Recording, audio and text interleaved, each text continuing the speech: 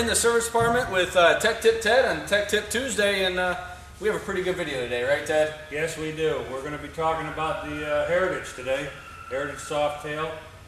One of the complaints that we get quite often is these saddlebags. We call it saggy saddlebags. Saggy bags, that's right. Saggy bags, yeah. And the complaint is that they don't keep their form, and after a period of years they can get worse and worse. But there's an easy fix for it, Tate, and that's what we're here to talk about today. Yes, and this is going to be important because pretty much every used Heritage Softail we run into has got saggy bags. Yes, they do. So with that said, we this side here, I don't know if you can see it in the camera real well, but this side here is what we would consider pretty bad shape. Still saggy. Right, this is the saggy side. This side over here, we installed one of our frame rails that actually holds it up from a company called Bag Iron. Bag Iron. And these are from Ride Solutions. They're $119. Yep. And they don't take too long to install. They're pretty simple, just a couple of bolts. And as you can see, it makes a big difference on the bag. Sure does. That side isn't sagging like this side is here. My bag is no longer sagging. Yes, there you go. So what we'd like to do is just give you a quick demonstration of how to install these. I'll open it up. Okay guys, this is a side view of our saggy bag, and Tech Tip Ted's kind of going to lift up the top and show you how much this bag is sagged.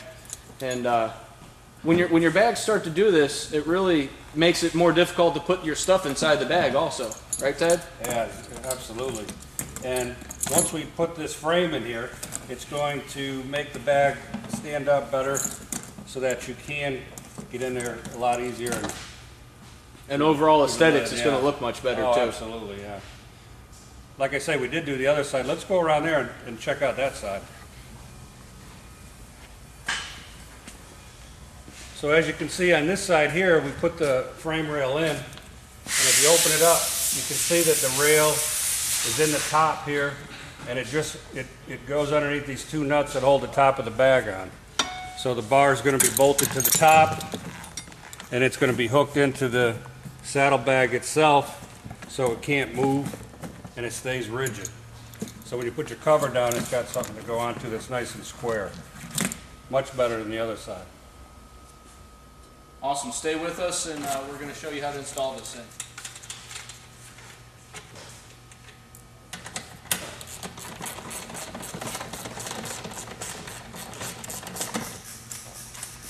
So as you can see, Claude is our technician today, and he's taking the two nuts off that actually hold the bar on, and then he's going to align that bar with the bag.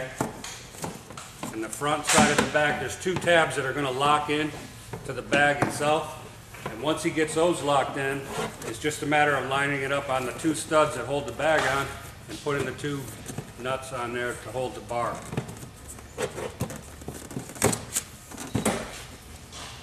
Okay guys, Claude has got this thing pretty much all in there. He's tightening down the two bolts now. And I think you can already probably see a difference of how this thing looks.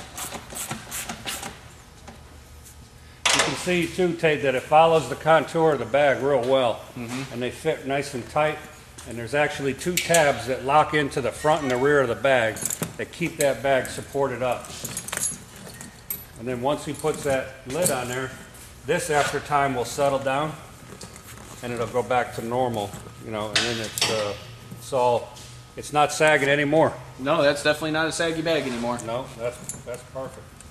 Okay guys, we are about finished up here. We have installed our the saggy bag kit, as we like to call it, right, Ted? Yeah, absolutely.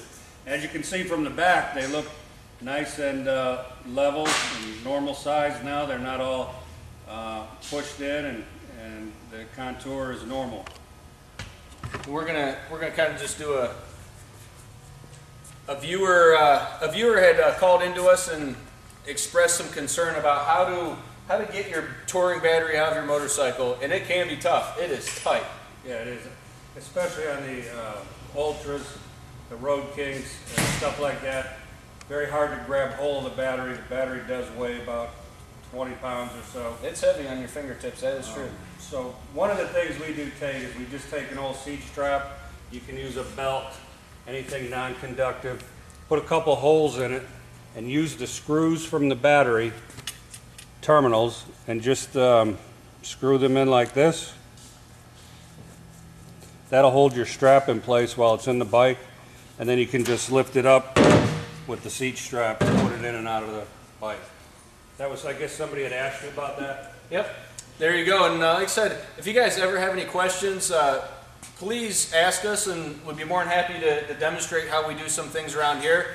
Or if you have any helpful tricks for us, let us know.